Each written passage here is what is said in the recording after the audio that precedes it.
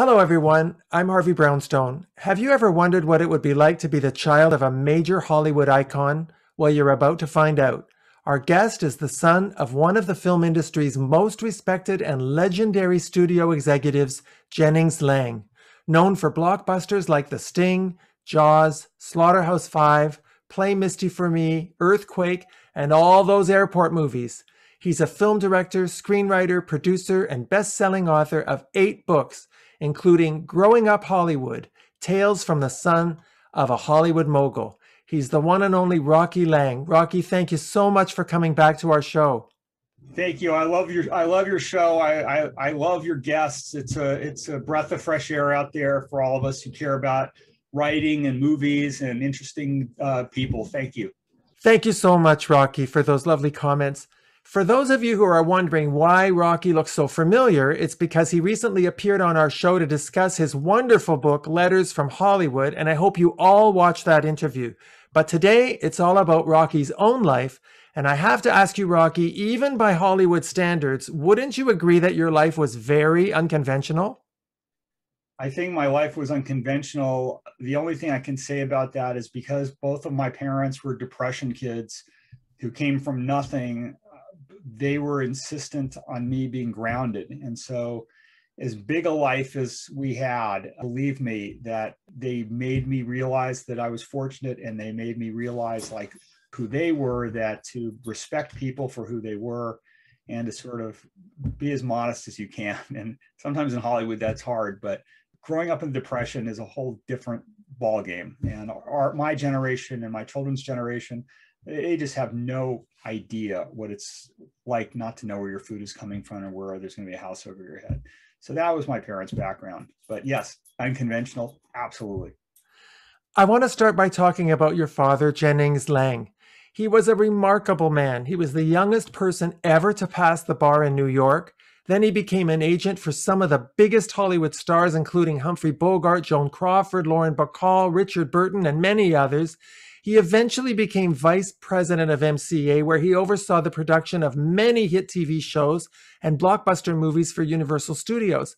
I can tell from your book that you had enormous affection and respect for your dad, didn't you?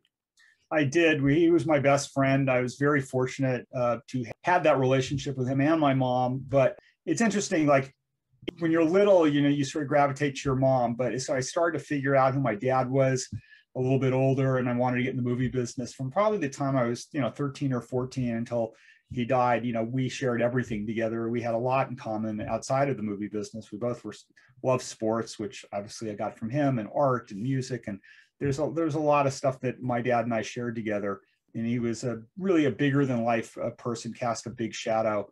And for some reason, I avoided him, yelling at me very much because he was a big yeller. He's a powerful guy. And I sort of snuck by on that one. How did he manage to have such longevity in an industry that's notorious for constant turnover with studio executives? Well, I think my dad was an incredible innovator and able to sort of remake himself in how things were changing. And what you had said, I mean, going from agent to, executive to producer, there's a lot of hats going on there.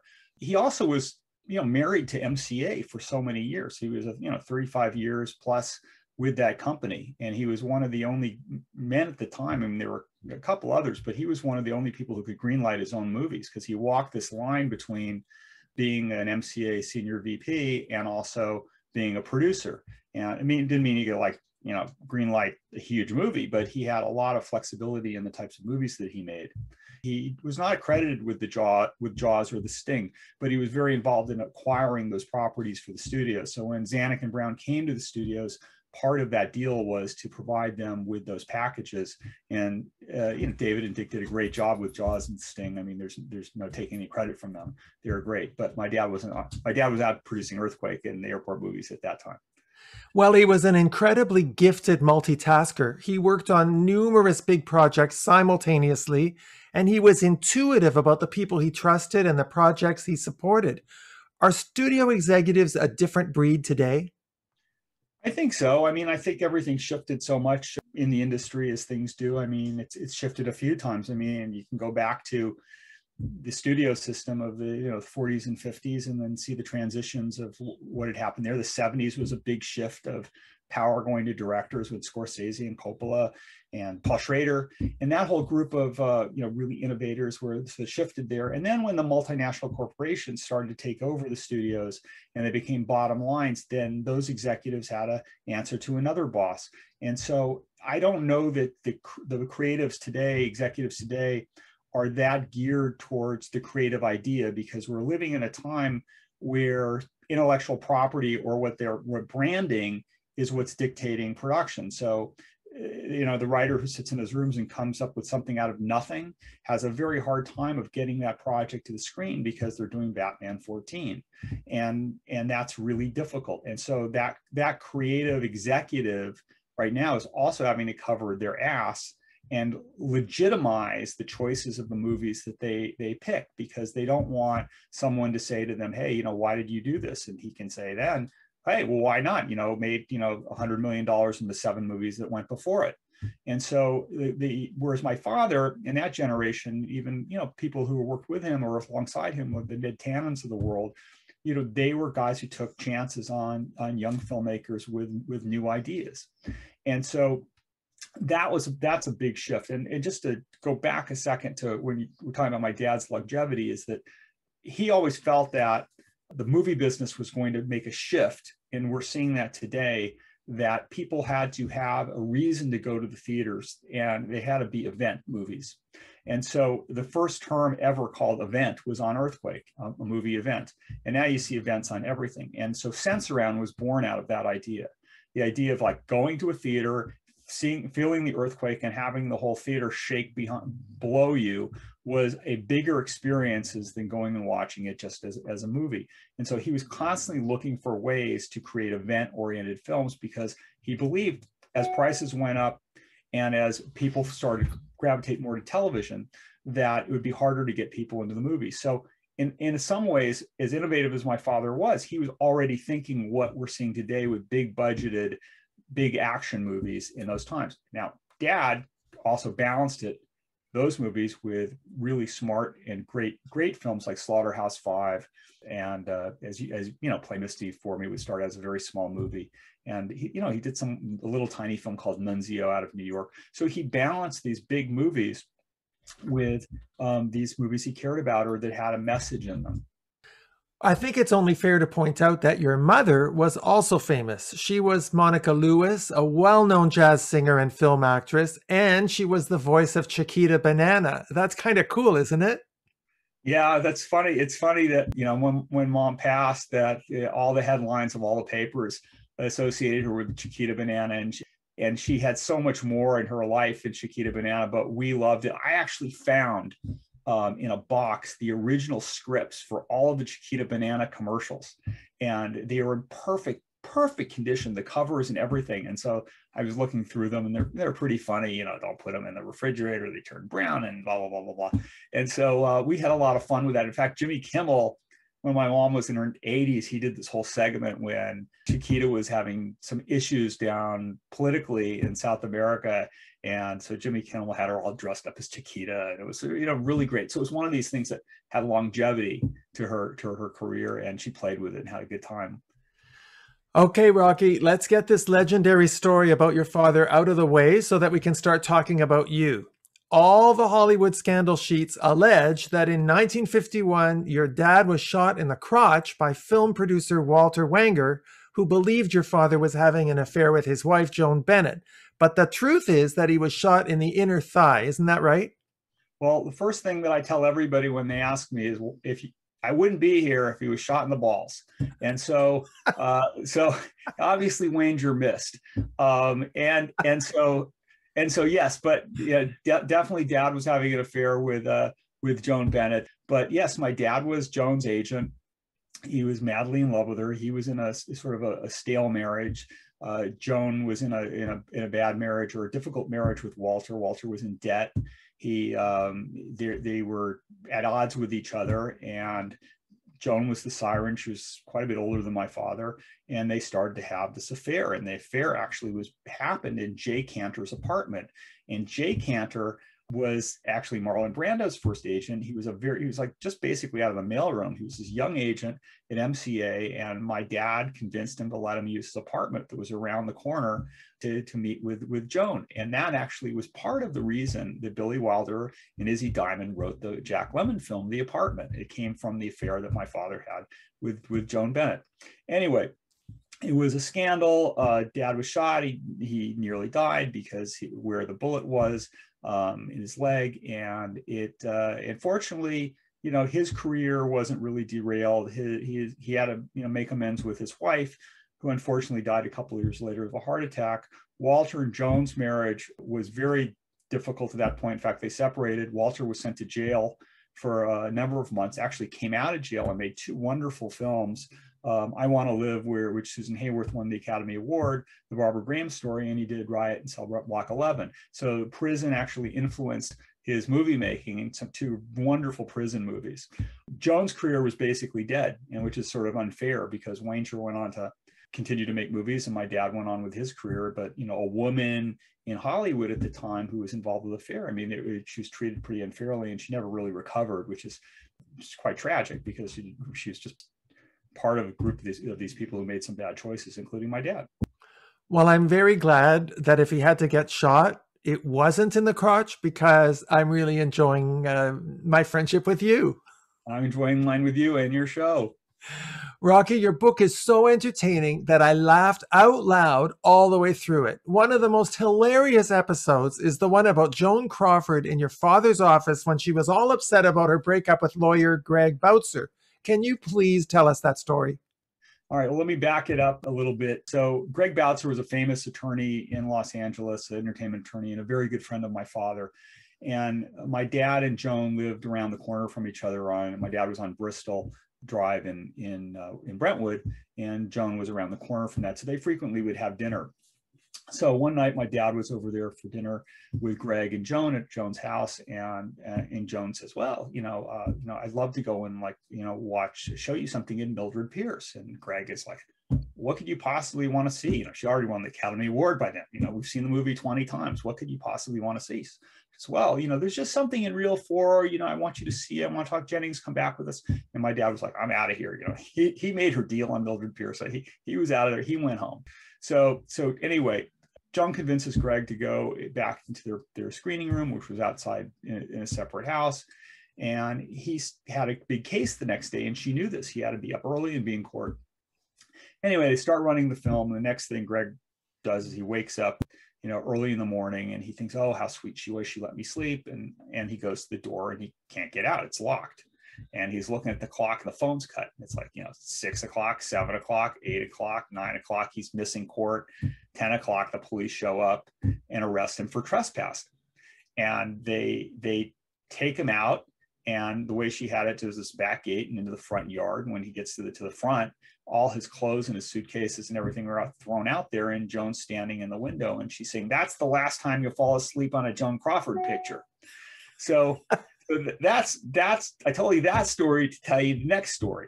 Back in the 50s, where everybody drank a lot, the executives and the agents had bars in their office. And my dad, had a bar in his office. So it was 5 or 5:30 on an evening, and Joan was in for a meeting, and they had the meeting, and she goes to the bar to pour herself a drink. My dad's goes back behind his desk, and he looks up and he sees her pour some scotch into her hand, and then lift up her dress, and then put her hand into her crotch. And then she turns to my dad and she says, "You never know who you're going to meet." And she walks out. And so. These are stories. I mean, the stories are just crazy. And so, I put some of these in the book, and I can tell you there's some stories in this book that no one's heard because, they came from the mouth of my father who experienced them. And part of what, I've been doing recently actually is trying to, interview people who are older and getting these stories, because when they pass, the stories go. And I'm fortunate that with some of my dad's stories, I was able to write them down. Some of them appear in the book. Yes, I think that's a wonderful thing to do, because this is part of Hollywood history, and these stories really give you a sense of who these people really were. And you've given us two stories that really flesh out the image of Joan Crawford in her private life that's very entertaining.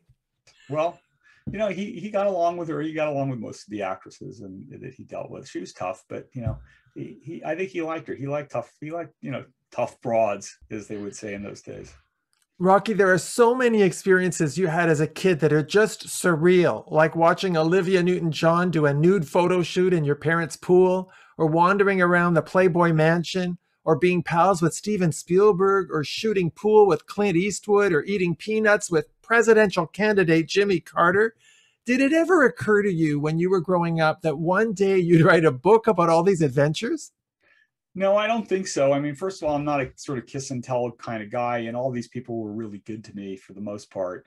I think that this whole book came out of left field, as they say, because I was in an office one day and an executive who I was having a meeting with, she says, tell so-and-so about, the shooting episode. And so I tell the shooting episode from my perspective as a 13-year-old in school, which became the story. My mother said your father was shot in the balls when I came to school.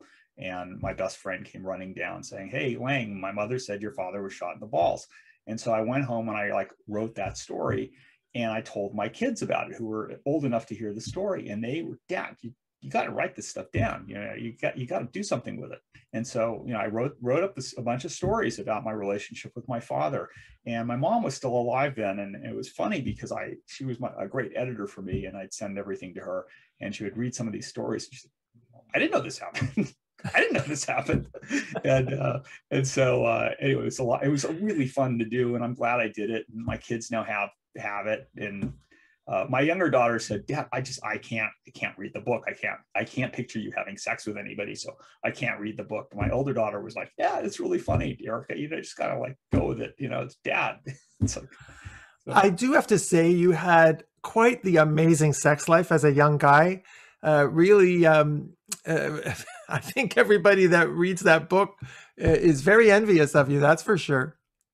Well, I don't know. I mean, if I don't know, or I don't know. I just am saying that I think maybe because I wrote it down that it appears like that it's much more prolific than some of my friends who are much more active than I was, except I think that some of the stories in how they happen to me make it entertaining as opposed to just a story of somebody having sex. I mean, there were some, sort of crazy situations that the forces came to me. So some of those got put down there. I have to tell you, I've read a lot of Hollywood memoirs, but none of them were anywhere near as entertaining as yours. For example, as I was reading about the dinner you had at Wimbledon with Martina Navratilova, Renee Richards, Sugar Ray Leonard, Rudolf Nureyev, and Milos Forman, I was wondering, did you ever have to pinch yourself to believe that all of this was really happening to you? I was aware of it, but remember, to your first question, I was used to being around celebrities and movie stars, which also made me sort of, I guess, immune to their celebrity. I just saw them as people. I was much more enamored or in awe of sports figures, I think, and then much later in life with political figures than I ever was with Hollywood figures. Because for me, I mean, I hate to say this because I'm still dealing with actors, but the most interesting people in Hollywood are the writers to me and the directors, more so than the actors. So, but what was fascinating about that evening is that only Martina or someone like Martina could bring that sort of group of people from so many different worlds together because of Wimbledon. And Martina and I met in Denver because I was already directing television, but people knew that I was an avid tennis player and a tennis fan. And they asked me RKO asked me to do a Martina Navratilova workout video. And so it's like the last thing I wanted to do is every workout video. I mean, it was, Jane Fonda had done hers, so everybody was doing workout videos. But I wanted to meet Martina. And so I did the workout video. Martina and I became friends, and she invited me over to Wimbledon. It was a once in a lifetime experience. I saw her beat Steffi Graf in the finals. I sat in the player's box. People thought I was dating Martina. The rags were calling me up. They couldn't figure it out because she'd just come out as gay. And who was this guy? And it was, so, we had a lot of fun playing with that. And, it was great. It was a great experience, and I'm still in touch with her today. And it was wonderful. It was wonderful.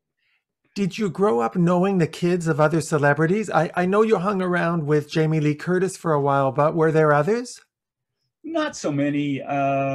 Gigi Garner was a friend. Jamie and Gigi were sort of tangential friends. We would go to the Racket Club, which was, the sort of where movie stars and movie executives would go to from like probably the 40s and the 50s. And it was a tennis club, and we'd go down there. So they would be down there, and so we'd see each other there, and we're friends, but we weren't super close. And most of my friends were not in the movie business. In fact, none of my best friends were the sons or daughters of movie stars. They were just sons and daughters of nice, hardworking people. Well, what do you think is the most misunderstood thing about being the child of a Hollywood celebrity?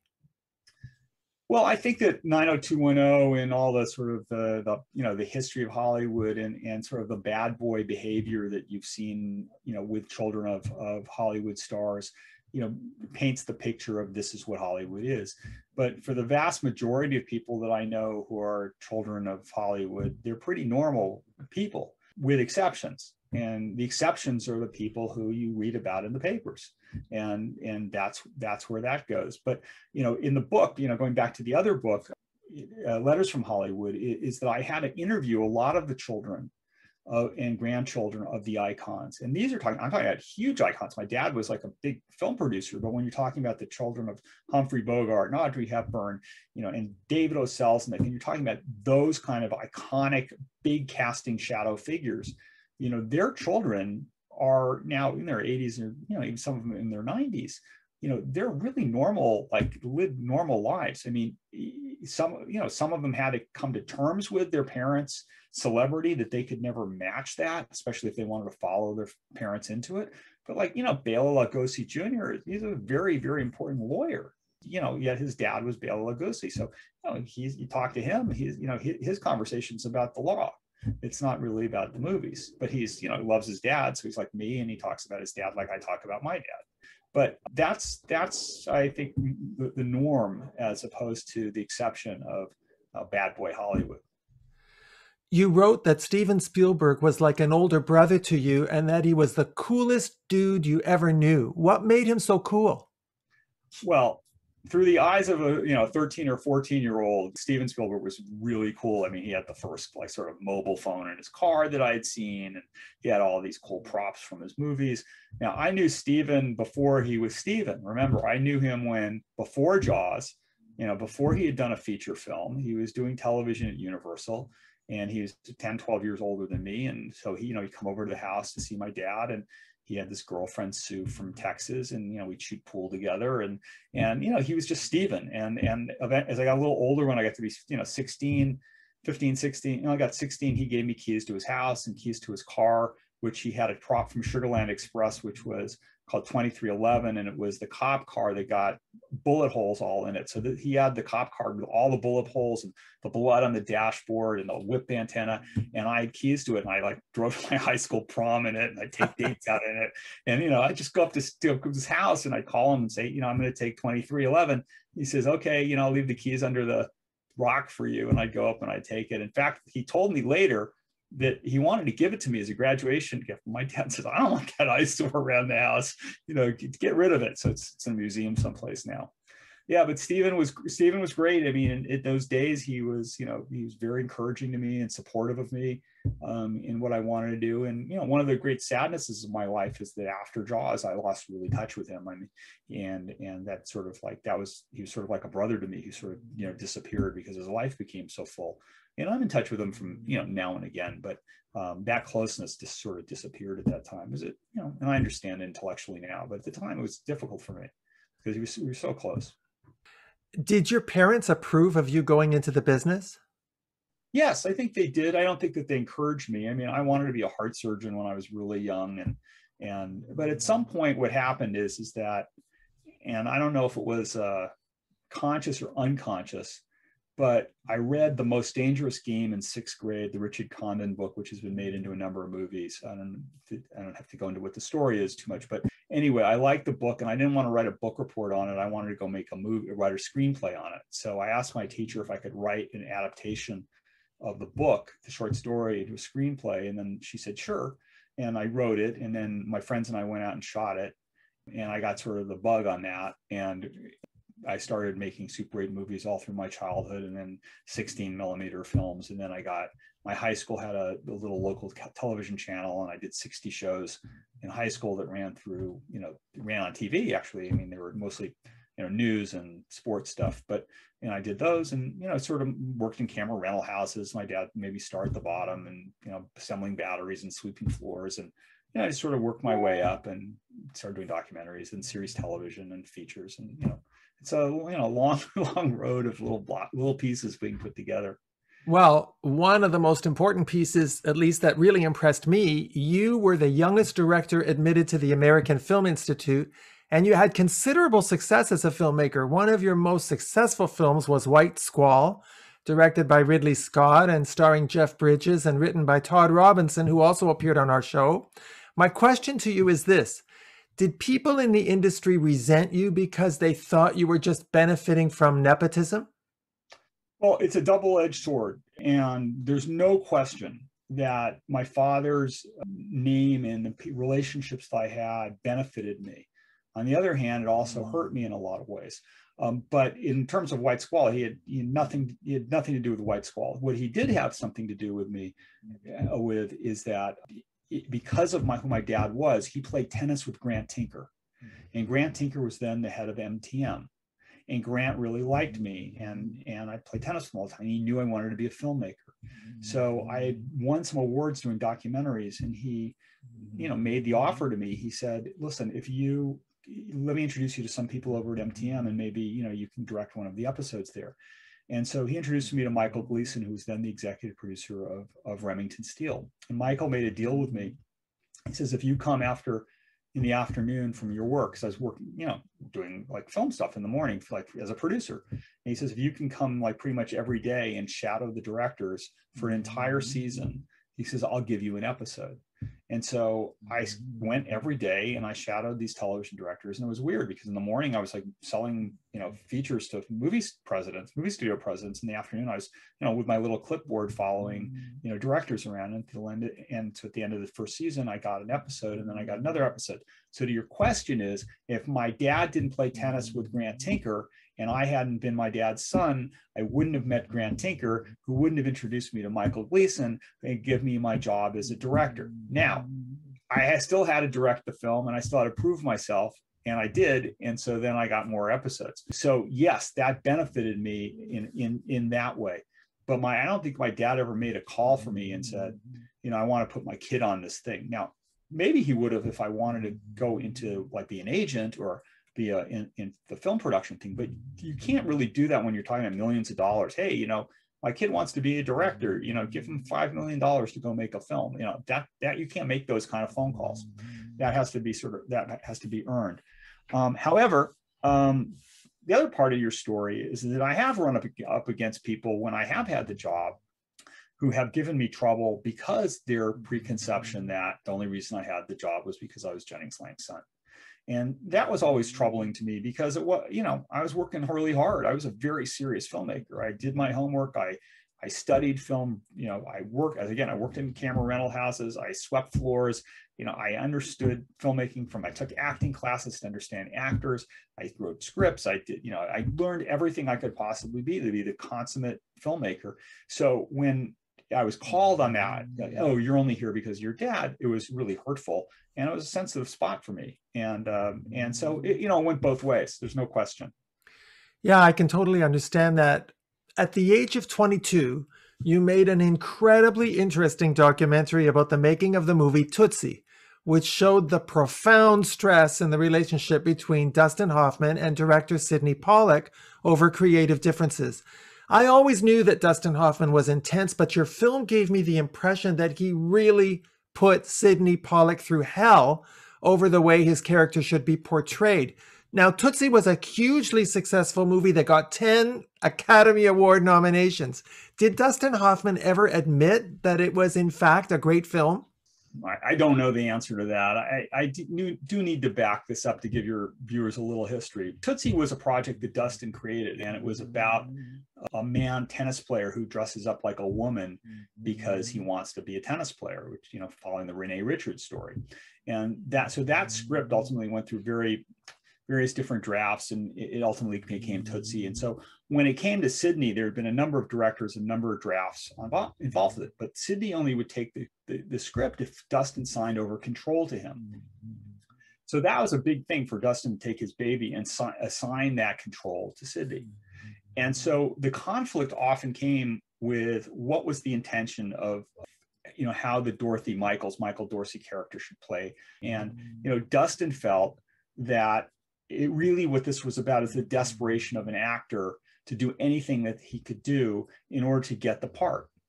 And Sidney's sort of feeling was that there's a bigger story here, was that Michael Dorsey puts on the dress and becomes a better man for having the experience of being a woman. Now, that's subtle, except that it came to battle with a lot of the conversations and a lot of the arguments in the film and how certain scenes were played and what was the intention of character. And so, you know, Dustin was difficult for sure, but, you know, Sidney also could be difficult. And in fact, the movie shut down for a while, and Mike Ovitz had to come from CAA and actually negotiate a truce, because Sidney was like, at this point, like, I don't need this crap, you know, let Bob Benton come back in and direct it, because Benton had just done Kramer versus Kramer, so I'll get off of it. But, you know, Dustin didn't really want Sidney to get off of it. And so it was really a complex, you know, movies are complex anyway. You become this like nuclear family for short periods of time, and everybody's together. And then, you know, all this sort of stuff comes up and explodes. And, you know, relationships are formed, and, you know, affairs happen, and all this stuff goes on. So a lot of what happened in Tootsie is sort of like typical, except that it really did rise. And one of the crazy stories, which I was, you know, party to, is that Dustin and Sidney stopped talking to each other. And the day that Dustin was supposed to see a cut of the film, Sidney called me the day before and said, you know, I'm showing the film to Dustin tomorrow. Will you go sit with him and watch it? And I said, okay, sure. You know, Sidney and I become close. I was young, and so it was Lisa Hoffman, who is, you know, Dustin's wife, and Lee Gottsagen, who was Lisa's brother. So the three of us watched, the three of them and me watched Tootsie, and like they didn't laugh the whole movie, and I was like laughing by myself. I was going, what's the matter with them?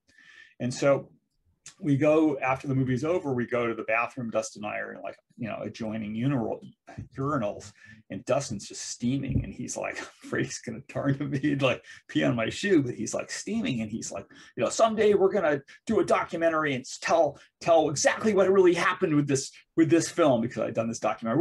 We're gonna tell what really happened. And so we walk. It's Dustin and I are in front. Dustin's like puffing ahead, and Lisa and Lee are behind, and Sidney Pollack's office was on the balcony above the parking lot at Columbia, which is now on the Warner Brothers lot, but the old Columbia was up there, and he's a balcony in the corner office, and he's smoking a cigarette and, you know, hanging over the balcony waiting for us to come. Hey, and Dustin starts screaming at him how he screwed up the movie all the way across the parking lot. Like, doors are open, windows are open, people are looking out, Dustin spewing, spit's coming out of his mouth, and Sidney's like, Dustin, come on in, let's talk about it. They went in, whatever happened, happened. As Sidney would say, we'll argue about it. He'll tell me what he wants, I'll tell him what I want, and at the end I'll do it my way. So anyway, so that's what Sidney did, and the movie came out and was a massive success. And I think, knowing Dustin the way he was, he probably was happy and acknowledged the movie was successful, but I'm not sure that he would acknowledge that maybe he wasn't right, and maybe it would have been better his way. I don't know what he thinks. I lost track of Dustin completely after the movie was over, whereas Sidney and I stayed close until he died. Am I correct that Sidney Pollack was the most influential person in your career besides your father? I would say that's correct. I mean, Sidney, I've told people that. I mean, the reason why is that, you know, coming from my father, being my father's son, and mostly seeing these big action movies, they were plot-oriented movies that were, you know, action and venture and, you know, character thin and plot strong. And, you know, Sidney started teaching me, and I was able to start to see about, the layers of acting and how you deal with various actors coming from different points of view. If you think about it, Dustin came from Method and Neighborhood Playhouse, where Sidney had come from, and Terry Garr came from Method. Bill Murray wouldn't even, would read the text. He'd make stuff up on the line. Jessica Lange didn't want to talk about anything. So if you got, a Method actor with an actress who doesn't want to, talk about the line and wants to be instinctual, as a director, how do you manage that? How do you handle these different stars? And Sidney was masterful in that. So I learned a different side of filmmaking through Sidney, and ultimately realized that it was okay for actors to take a breath and not just pop, pop, pop, pop, pop, through, which you see a lot, especially in sitcoms, and that it was okay to just let things sort of unfold themselves. As a writer, which I hadn't been there, as I moved into writing and directing myself, the experiences that I had with Sidney impacted me as a filmmaker, and still do to this day. And so I would say that my dad and Sidney were the most influential on my career. My dad by far the most, but I don't think I would have the insight or the layers of filmmaking that I have without having the experience with Sidney. Your father had a saying about critics that I just love. He said, "Critics are people who come down from the mountain after the battle is over and shoot the dead." Do you think critics have as much influence today as they used to have, say, 50 years ago? No, I don't. I think that, look, critics could close a show in the old days. You got a bad Broadway review and the show died. And the great critics of Bosny Crossweather, I guess, from the New York Times, and Vincent Canby and Pauline Kael, and you're talking about those film critics who are really thoughtful, intellectually oriented. You read Pauline Kael's review of Chinatown. It in itself, it's an award-winning. It should be a Pulitzer. It's so well constructed and so thought out. And Bonnie and Clyde. Just amazing. And so today, what do? You go to Rotten Tomatoes and you look at, all this and all that. I tend to, when I look at reviews, I almost always look at some of the fan reviews to sort of see what's happening with the fans. You get a general sense of it. But as I've always said, if you're a normal person and you have generally normal feelings, normal anger, normal, love, and the majority of the films that everybody likes, you're going to like, and you can still find those quirky ones out there. But if you're looking for in the middle, pretty much look at fan reviews. And if you're going to get a pretty good sense of what people like or they don't like. And, that more dictates to me than somebody who's looking to increase their Twitter followers by, how crazy they can be. So Rocky, you've now written 8 books, including 2 children's books. At this stage of your career, has writing become more important than filmmaking? No, I think it hasn't. I think what it has done is it gives me a safe haven, because the movie business is caustic. It beats you down. It's difficult. You lose more than you win. There's no rhyme and reason for the way things are going. Right now we're having this huge backlash to the way that movies have been for so many years. And so for the white older male, you're almost like a felon. You can't get arrested because gearing towards multiracial and women. And I get it. There should be a balance in that. So it's very difficult. So what the writing does is it allows me to not have all that noise out there, and I can write for myself and enjoy it and do okay with it. But I've got 7 movie projects now and TV projects out there, and many of them are with women, and many of them are with ethnic casts or directors or writers, and that's never been an issue for me. I've always looked at who's the best person for the project, but Hollywood has reacted so much that it's right now, you get calls from people and they say, well, can you change the cast around? Can you change the nomination, the cast around? Or I'm out there pitching a Leopold and Loeb project to white guys, and they're saying, no, can't you find a project with somebody else, more diverse looking group? And I'm like, well, yeah, but I'm trying to want to do this because it's death penalty and we're dealing with death penalty, 100th anniversary of the Leopold Loeb case. So, why can't we do this as well? So it's a very difficult time. And so the writing is a place to go that's safe for me. And I want to make it very clear. I think that Hollywood is reactionary in a lot of ways. It has been over the history of Hollywood. But, they do need to make amends. They do need to fix the problem. It's been a big problem, and traditionally, and so Hollywood really had people pigeonholed, and so it's a reaction to that. And with Black Lives Matter, and we're seeing with George Floyd, it's a reaction, and it makes perfect sense. But it's hard for anybody who's been in the business, who has built what I've built, and to know that I'm at a disadvantage now, but I get it intellectually because that other group was also at a disadvantage for a much longer period than I have been. And so eventually, hopefully it'll balance out. I think it will. And I think it's encouraging that you have so many projects on the go. And I sure hope you're going to come back on our show and talk about them when you're ready. I will. It's all fun. And I love making movies and I love writing. And I thank you for having me on the show. Well, Rocky, you said in your book that fundraisers and funerals are great places to network, but I think interview shows are good places too. And I want to thank you so much for coming on our show, talk about your life and your wonderful book. I've enjoyed it immensely. Thank you very much for having me. Promise me you will come back every time you have a new project. I will. I'm going to write the Harvey Chronicles. Our guest has been filmmaker and author Rocky Lang. My name is Harvey Brownstone. Thank you to our producer, Steve Silver. Thank you all for joining us. See you next time. Remember to subscribe to the Harvey Brownstone Interviews YouTube channel. And be sure to check out more great interviews with Harvey Brownstone on HarveyBrownstoneinterviews.com.